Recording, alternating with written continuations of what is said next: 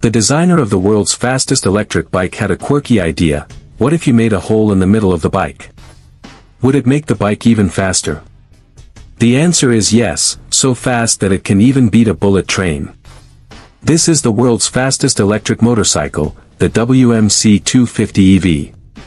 Compared to superbikes or hyperbikes like the H2R, this one looks like a kid's toy.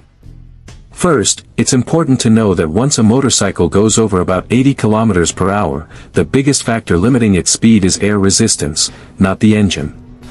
So, the company thought, why not create an air tunnel right in the middle of the bike to let air flow through from the front to the back. This tunnel reduced air resistance by 70% during testing and also improved the bike's grip at high speeds. Another benefit is that the front wheel doesn't lift off the ground when you accelerate hard. Now, why electric? Because you can't make such a hole in a petrol engine bike due to the fuel tank, so this bike uses electric motors on both the front and rear wheels.